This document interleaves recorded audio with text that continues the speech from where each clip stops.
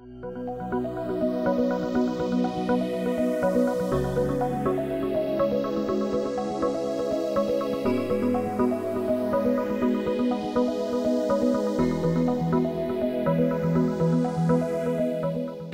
in the Lord, peace and grace to you in Christ Jesus our Lord. First, I'd like to thank you for your faithful commitment to the Lord, to His commission to us, to proclaim Christ to the cities and nations through the gospel, and to His gift to us, that is our community, our JRAM family. Thank you for staying with us, worshiping with us, praying with us, giving sacrificially with us, and weathering with us the storm that is the COVID-19 pandemic.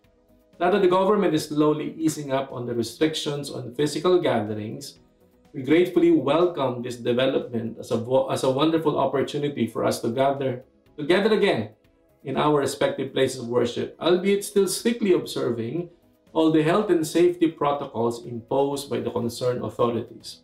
But if you're able and fully convicted in your heart to voluntarily join our on-site worship gathering, we encourage you to get in touch with your small group leader or pastor as soon as possible. Since we're still in a pandemic, we all need to exercise wisdom and caution as we try to carefully navigate through these new normal protocols on on-site worship. Consider this a heads up, and like before, we'll have to go through certain steps first for you to be accommodated in our places of worship.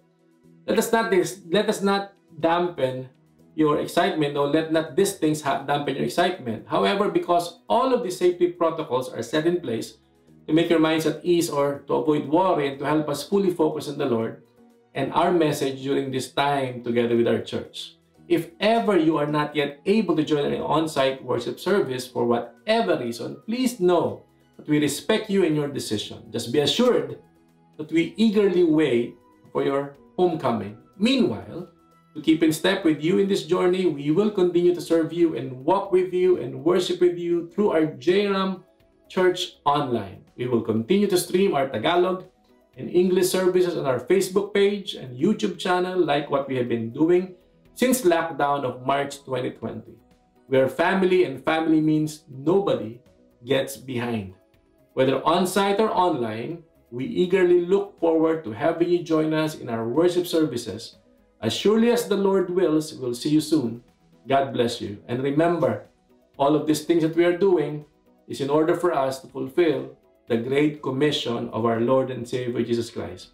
So have a wonderful day, and I hope that you fully comprehend and understand what I've shared in regards to this online and on-site worship gathering for all our sake and for our safety and for the blessing of our community. Amen? God bless you.